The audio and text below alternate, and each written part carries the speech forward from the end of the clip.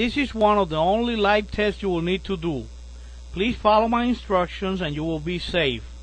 Most of the tests that we're going to do after that will be done with the dryer disconnected from the wall outlet. If you set the dryer timer in different cycles, press the push to start button and the dryer won't start.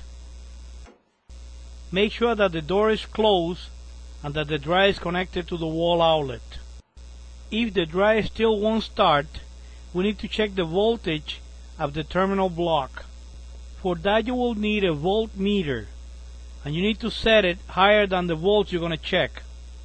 Use alligator clips like these ones on the voltmeter test leads. This way you don't have to touch the dryer during this test and avoid any electrical shock. Remove the terminal block cover plate.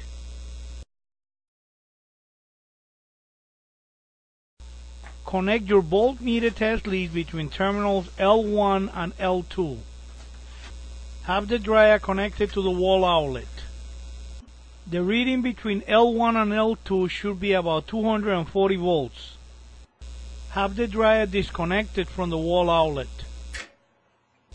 Connect your voltmeter test lead between terminals L2 and N. Have the dryer connected to the wall outlet.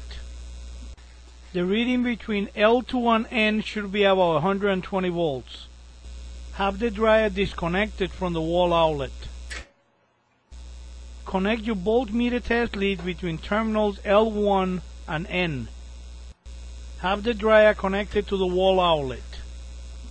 The reading between L1 and N should be about 120 volts. Have the dryer disconnected from the wall outlet. If you don't get these readings, check for a blown fuse or a tripped circuit breaker.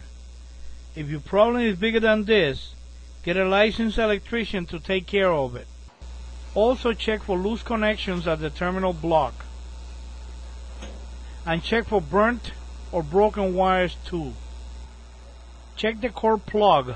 Make sure that the terminals are nice and clean and you don't see any burnt marks on them.